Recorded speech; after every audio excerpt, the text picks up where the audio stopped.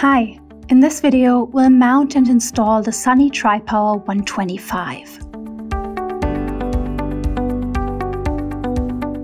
When working on the device, make sure to follow the information in the valid operating and safety instructions. The installation must only be carried out in designated areas and permissible positions. The inverter requires at least 2 people for mounting. In this video, we'll be mounting the inverter onto profile rails to prepare the device for training sessions at the Solar Academy.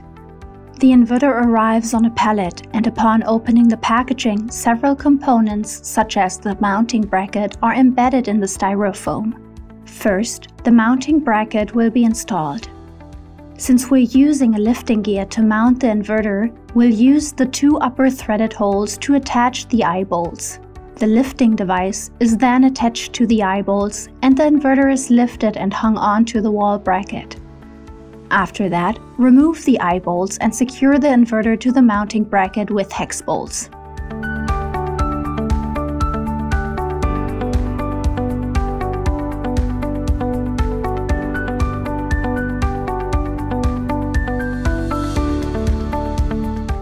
Before proceeding with the AC connection, ensure that all 3 DC connect switches and the AC circuit breaker are turned off and secured against being accidentally turned back on. To begin with the electrical connection, open the cable compartment for the AC connection by loosening the 2 screws and opening the cover.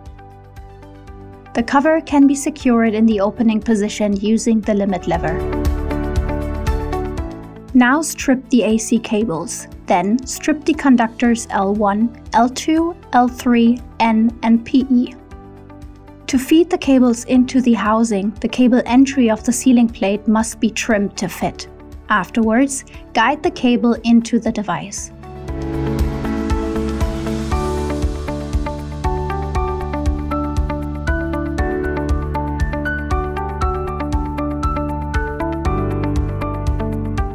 Flip up the protective cover for the connections and slide a heat shrink tube over each conductor to prepare for attaching a ring terminal.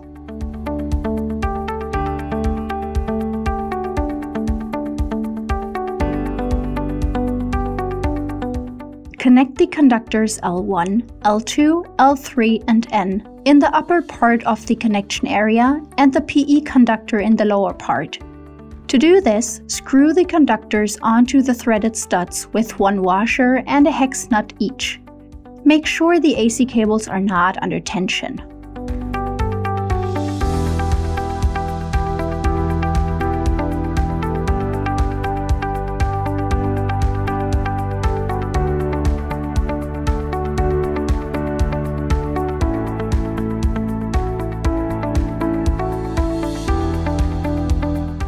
Now close the protective cover and return the limit lever to its original position.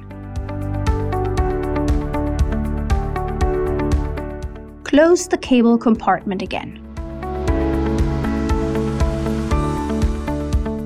Next, connect the conductor for external protective grounding.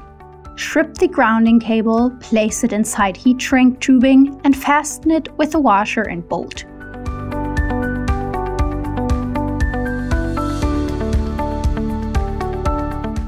For the DC connection, prepare the DC connectors, making sure they have the correct polarity.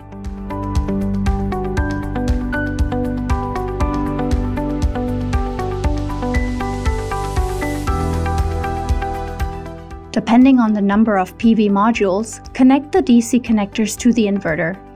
Unused inputs should be sealed with DC connectors equipped with sealing plugs.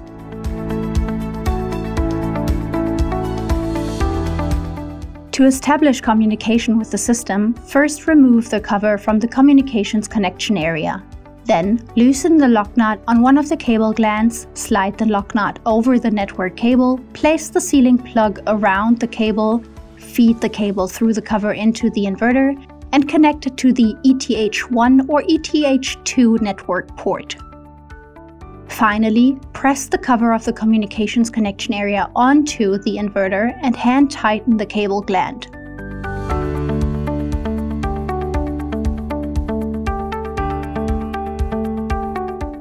Now the inverter can be switched on and put into operation. Depending on the system, the settings may vary. Software configuration is necessary to meet the feed-in requirements. Please use the inverter's operating manual for configuration instructions.